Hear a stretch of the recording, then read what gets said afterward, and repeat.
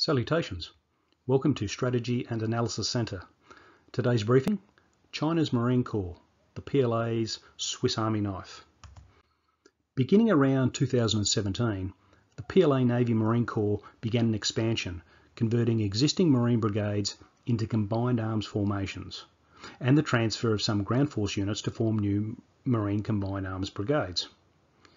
This has transformed a force of 2 brigades to one of 6 manoeuvre brigades, a Special Operations Force brigade, and an aviation brigade. This briefing will examine the Navy's Marine Combat Battalions, most of which are combined arms. These units represent the core manoeuvre elements of the Marine Corps, and likely the first units used in an overseas contingency. If I can ask at some stage during the briefing to hit the like button, it really helps the channel to get to a wider audience, and also to hit the bell icon so you can receive notifications. Starting with the Marine Corps structure. In the PLA, the Marine Corps is a Group Army level formation, broadly equivalent to a Western Corps, with 6 manoeuvre brigades. Each brigade has 4 battalions, with a mix of heavy, medium, light and/or air assault formations, with the composition likely to vary between brigades. Starting with the Heavy Combined Arms Battalion. The fighting element is equipped with the ZTD-05 assault guns and ZBD-05 infantry fighting vehicles. These are the same vehicles that equip the Ground Force Amphibious Combined Arms Battalion. The ZTD-05 equips the assault gun companies with 14 vehicles in each company. Armed with a 105mm rifle gun, capable of firing APFSDS rounds effectively out to 2,000 metres, high explosive out to 4,000 metres, and a 105mm anti-tank laser-guided missile up to 5,000 metres. The ZTD-05 weighs around 28 tonnes. The ZBD-05s equip the mechanised infantry companies, again with 14 vehicles in each company. Armed with a 30mm gun, a range of up to 2,000 metres effective against land targets and 4,000 metres against air targets, and 2 HJ-73 anti-tank guided missiles with a range of out to 3,000 metres. Each carries a complete Marine infantry section of 7 to 8 troops. The ZBD-05 forms the basis of a family of AFVs used throughout the battalion, significantly simplifying training and logistics support. The Marines Heavy Combined Arms Battalion appears to have the same structure as the Ground Forces Amphibious Combined Arms Battalion, see my previous briefing link below, and is likely employed either as an initial landing force, closely followed by ground force brigades, in heavily opposed landings, or as the main force for less heavily opposed landings. A Marine battalion with similar firepower but different mobility is the Medium Combined Arms Battalion. The Marines Medium Combined Arms Battalion is based around the ZTL-11 and ZBL-08. The ZTL-11 equips the assault gun companies and has the same firepower as the ZTD-05, but on a wheeled chassis. Each assault gun company has 14 ZTL-11s. The ZTL-11 weighs around 23 tonnes. For comparison, the Italian Centauro weighs around 24 tonnes and the US MGS around 18 tonnes. The ZBL-08 equips the mechanised infantry companies and has the same firepower as the ZBD-05 mentioned earlier, but on a wheeled chassis. Each mechanised infantry company has 14 ZBL-08s.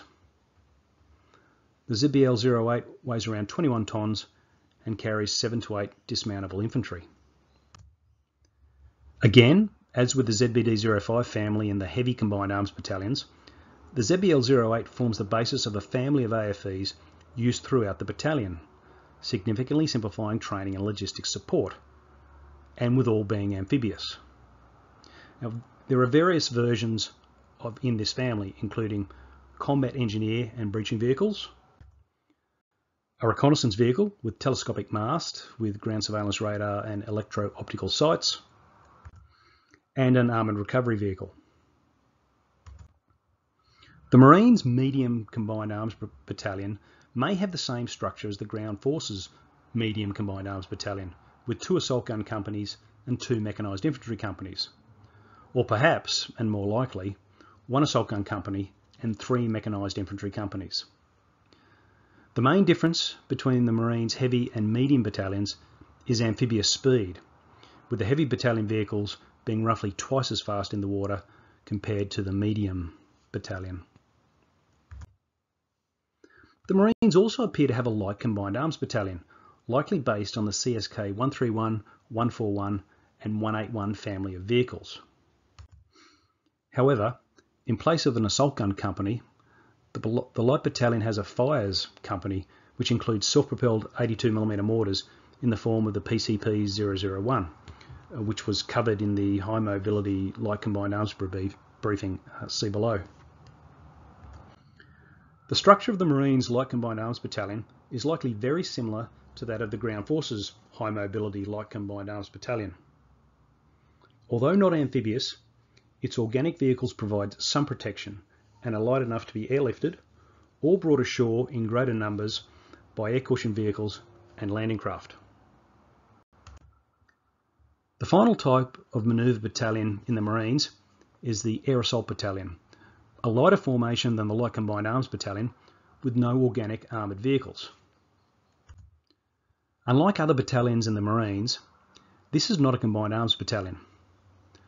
Structured as a typical light infantry battalion with 3 infantry companies, a weapons or fires company and a support company. Instead of assault guns, the battalion receives direct fire support from attack helicopters attached from the Marine Aviation Brigade. With no organic armoured vehicles, it utilises transport helicopters and utility helicopters from the Marine Aviation Brigade for air mobility, rigid hull inflatable boats for sea mobility, and links 8x8 vehicles for ground mobility, and primarily for crew serve weapons and large sensors. Given these battalion options and the primary operational areas for the various Marine brigades, it is likely that the 5th and 6th brigades have at least 1 heavy, 1 light and 1 air assault battalion in each brigade. The 3rd and 4th brigades, at least 2 heavy and 1 air assault battalion, and the 1st and 2nd brigades, at least 1 heavy and 1 air assault battalion. The PLAN's Marine battalions cover a wide spectrum of force capabilities, including heavy attract formations, equivalent to the Ground Forces Amphibious Combined Arms Battalions, mechanised formations, similar to the Ground Forces Medium Combined Arms Battalions, lighter formations, likely the same as the Ground Forces High Mobility Light Combined Arms Battalions, and air assault battalions, probably similar to the PLA Air Force's airborne battalions. Importantly, the target landing zone terrain will influence whether the tracked, wheeled or helicopter-borne forces lead the assault. This variety of forces and scalability of response options provides PLA commanders with a great deal of flexibility in allocating the correct capability to meet mission needs. That concludes today's briefing. Thank you for watching. Happy to take suggestions for future briefings from subscribers, so please subscribe, like and share. Until next time, Fale de Cero.